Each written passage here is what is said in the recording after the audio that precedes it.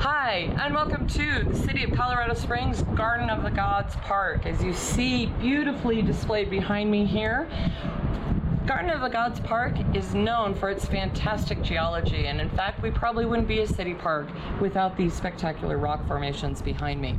So I thought we'd take some time, get to know them a little bit better. All the rocks naturally formed in Garden of the Gods are sedimentary rocks. And sedimentary is a fancy word, it just means layers of sediment. So it's going to be your sandstones, conglomerates, muds. All of those will compact to form different rock layers. These rock layers were all formed horizontally in their various environments, and then Pikes Peak came along and kind of pushed them out of the way. As you see, Pikes Peak looms majestically in the distance behind me. Our first rock layer, or our oldest rock layer in the park, is about 300 million years old, and it is the Fountain Formation. The Fountain Formation is a conglomerate, does have some sandstones in it, but as you see, it's a chunky monkey granola bar rock. Different sizes of sediment or dirt is in that rock, and you can see them really well in this example here. Balanced rock at the south end of our park is an example of the Fountain Formation. Moving forward in time, we now are at the Lyons Formation. And this is a sandstone, comes in two different colors, and that's what you're seeing so spectacularly and beautifully behind me. We have our red member, and then there's also a lighter or a gray member. So gray rock is over here, and the rock with kissing camels is behind me. Sandstone, so very fine grained sand. And the red has iron in it, whereas the white does not. Moving forward in time again, we are now at our Triassic Formation, or the Lycans Formation, approximately 255 million years old. The Lycans Formation was a shallow sea environment, or a tidal environment, and so therefore we have dolomite and limestone and a little bit of sandstone. This is an example of our Lycans Formation. And these crinkly lines are actually a fossil. This is a very primitive fossil, oldest one in our park. It's called a stromatolite, and it's an algae and bacteria that once again formed in that tidal environment. Our next formation should be right here, and that is the Jurassic Morrison Formation. The Morrison Formation, very famous throughout Colorado for its dinosaurs. Unfortunately here, we just have a very shallow lake deposit, a little bit of stream, and so we have a very erodible or crumbly shale that I don't have an example of, but we do have the Morrison Formation here. Cretaceous example is our Dakota sandstone, another sandstone. This one formed in a beach environment, and you can see we've got some trace fossils here. That's what all those the relief is, and the squiggly lines. We don't know what creature made this, but this is an example of our Dakota Formation.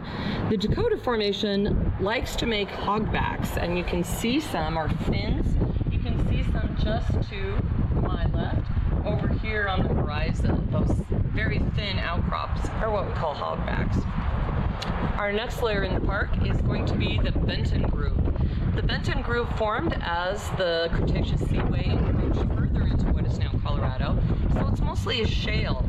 And shale is a mudstone. It's very crumbly, very erodible, and very delicate. So here you've got an example of our shale, and you can see how thin that is and how delicate it is. And yep, if I just look at it too strongly, it's going to start breaking. So that's our Benton Group, our shale. The Cretaceous Seaway has fully come into Colorado now for our Niobrara Formation. And this layer is about 88 million years old. It was a shallow sea. We do have a very nice clam fossil right here that you can see. And it's that very distinct chalky white formation of the Niobrara.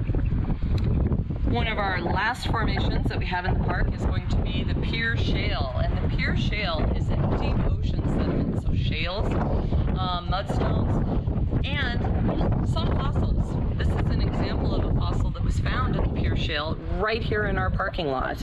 In 2015, the Garden of the Gods Visitor and Nature Center was remodeled, and a construction worker was digging in our parking lot, and this little fossil popped up fully formed just like this. This hasn't been treated at all.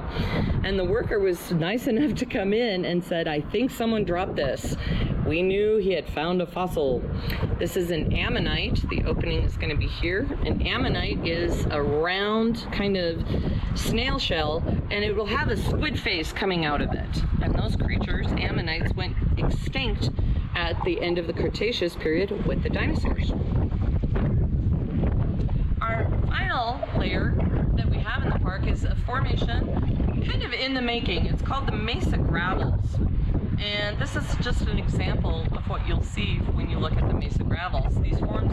This forms on hilltops throughout the park, and it's a very reddish color and has come from glaciers. So as regional glaciers moved down through Pikes Peak, they helped form the landscape. But as they would freeze, they would pick up rocks, and as they would thaw, the glaciers would drop the rocks. So we have a very loose, kind of badly sorted example of Mesa Gravels. And this is just a random example of what you'll see on some of our hilltops throughout Colorado Springs. And finally, no talk on geology with Garden of the Gods would be complete without at least mentioning our beautiful mountain to the west, Pikes Peak, America's mountain. She is over 14,000 feet high, and she is made entirely of Pikes Peak granite. Pikes Peak was never a volcano. Pikes Peak granite is this very distinct, pretty pinkish color or reddish color. The red or pink comes from potassium feldspar. The clear or white color is smoky quartz or just quartz, and then that brassy kind of blackish little flecks in there is mica or biotite. So this is what the entire mountain is made out of. Thank you so much for tuning in today and talking about Garden of the Gods geology. It rocks.